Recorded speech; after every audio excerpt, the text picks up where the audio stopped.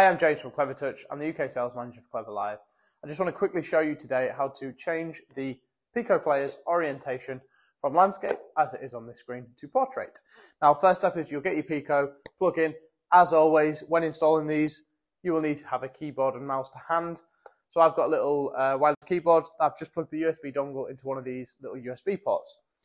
Once that is done, what I can then do, take my mouse, and then I want to get to the system settings page. Again, if you don't know how to get there, you just click in the top corner, bottom corner of the display, and that will send you here. But if you've not assigned any content or anything like that, it will come here as standard. What we then do is right click. That gets us back to this menu. We then scroll to the settings cog. Again, if your settings cog is not on the home page, like in other videos, you just want to get your mouse kind of in the middle of the screen and drag upwards. In my case, it's dragging this way. And then again, scroll to settings from there. So that is there. When in settings, what we're going to want to do is scroll to display.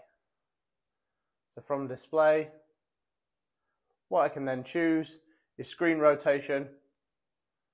And then we want to choose the correct screen rotation for this. So it should be 90 degrees.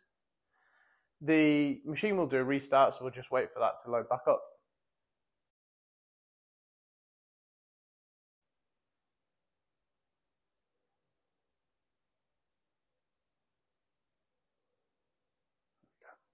Okay, so once the system's restarted, what we'll see is it will orient like that.